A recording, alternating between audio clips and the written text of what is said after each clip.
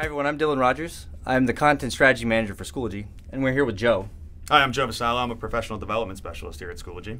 And Joe wanted to talk about a responsible way to use a GIF. Yeah.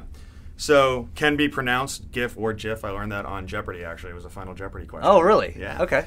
So, we all know, most of us know, that we can put GIFs in quite a few places in Schoology. Our course photos, our profile pictures, and then other places within the rich text editor throughout Schoology. That's right. But there is a responsible way and an irresponsible way to use GIFs inside of Schoology. So I think we're going to take a look at each of those. Okay, and this is our way of displaying a crazy, irresponsible use of GIFs. Now, if students are able to choose their profile photo, they can end up essentially selecting anything they want if that permission's enabled. So if students are putting GIFs in here, we want to think about this in potentially a discussion question. What kind of distractions would end up occurring for the student when they are trying to manage something like this? I can't even focus on the fact that student 2 here went to Disneyland.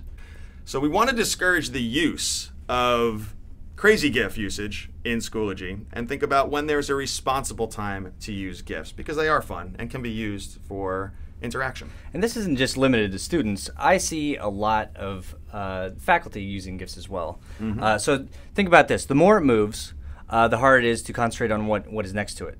And so that kind of brings us to our responsible way. Yeah. This would be mine on the blog. You think it's a picture.